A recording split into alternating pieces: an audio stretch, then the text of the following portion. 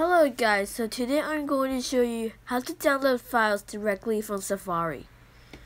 So, thanks to iOS 11's new app called Files right there, we can easily download files, no need to download a third-party app such as Document by Redo or anything else. So, let's get started. So, first I'm going to show you a traditional method, and you might get this working even on older iOS versions. You can use iCloud Drive right there. So, the traditional way is you can open Documents by Redo. Just simply search for some download files. Let's say my Google Drive.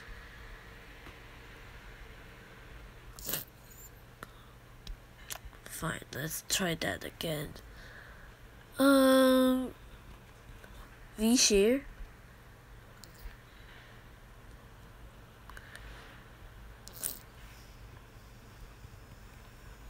Maybe you could try a desktop version. Oh. Maybe we could Fine, I'll just let you go through. This is what I've downloaded over the time. Now I'm gonna show you the new way for iOS 11. First, go to Safari. Let's search for APK Bearer. Let's take example of Google. Let's search for it. Let's say Google phone. Close ad. Then see available APKs. Right there we got this one. Go ahead and download APK.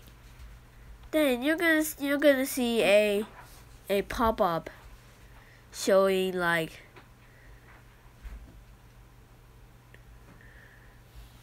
wait 1 second. Yep, like this. Then click more right there. Then save to files. You can also save to Documents by Redo. Then you can save either on my iPhone or iCloud Drive. So the reason this matters to store on my iPhone, because normally when you're on older versions you store on the iCloud Drive, but you can't access it when you're offline. So we're gonna save on my iPhone to save on a local area. Then you can use it anytime you want.